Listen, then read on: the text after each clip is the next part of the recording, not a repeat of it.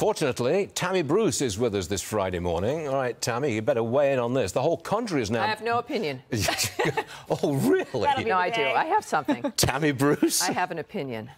State it. Well, look, first of all, New York would not be having a crisis if they actually had decent policies leading up to this. Exactly. The reason why this is overwhelming them is because so many New Yorkers are also homeless. So many other people are in New York who have, after COVID and the mishandling and the absurdity of what they did with shutting down businesses, people who normally were working for a living now were living on the street.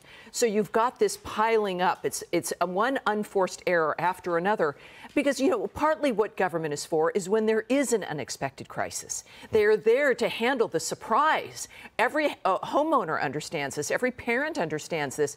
You can't be living paycheck to paycheck. This is now what the government has forced so many Americans to do because you want to be able to be surprised if or prepared if there's like, you know, an earthquake or if there's some kind of horrible hurricane, that you're ready for these things. The government, though, is never ready. In fact, they're always behind the 8 ball, and then they use those events, those tragedies, to take more of your money, and then they get even more behind the 8 ball. Yes, it's a terrible situation. A real decline is happening here. But I want to talk to you about Republican Senator Roger Marshall.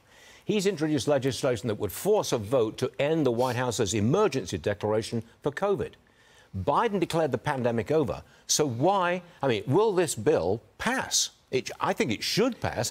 Stop calling it an emergency. Stop handing out the money. Yeah. But will it pass? Well, after his comments in 60 Minutes, it's now a little bit more difficult for Democrats to say, oh, we've still got to be able to do this, especially as it becomes clear that November is going to be a major problem for Democrats mostly everywhere. So if the Republicans finally, they kind of grow a spine, thank goodness, for Marshall for being able to put this through. But it should have been done before. Why they want it to remain an emergency is it gives the president special emergency powers when it comes to executive orders. And that's why you see this crazy spending. That's why states like New York want to maintain the emergency, because it allows them to go beyond Congress. It allows them to go beyond the normal process of spending money and making decisions. And they like it because inevitably, I don't care whether it's going to be monkeypox or some other event, there's always going to be an emergency. And if we allow this to continue, it will never end. And so this is more like a dictatorship right now.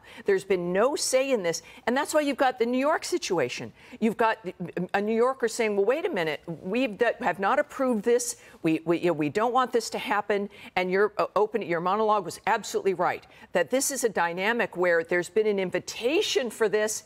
And I argue because they like the emergency. They like the chaos. They want there to be some panic because then it seems like a perpetual emergency in general.